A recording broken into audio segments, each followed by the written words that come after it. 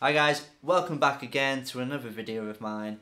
Today is going to be a bit of a different one. I'm going to be showing you a kind of cinematic walkthrough of my nearest National Trust park, which is Lyme Park. I hope you enjoy it.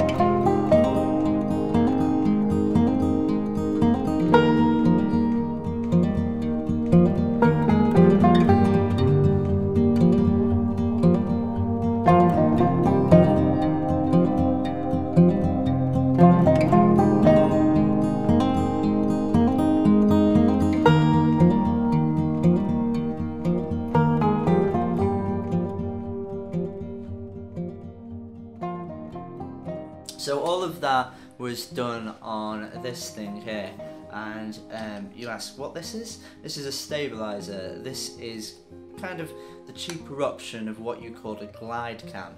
A glide cam is kind of like the Apple kind of version of one of these, but this is probably a good equivalent for the price. It's about 50 quid. I'll put the link in the description if you want to go and grab one yourself, but this basically stabilizes the footage so it doesn't shake when I'm walking it. I've got a Sigma 18 to 35 lens on there, which doesn't have any stabilization. I've got a Canon 200D, which doesn't have any stabilization. So this thing is really good for just setting up as quick as possible. It takes about 5-6 minutes to be able to set it up when you're practiced. Yeah, you don't need any batteries. It's all handheld. But most of this footage wasn't the best footage. I was obviously still getting used to this thing here. It was also getting quite dark, and there's a lot of factors which ended up in that video being a lot shorter than what it could have been.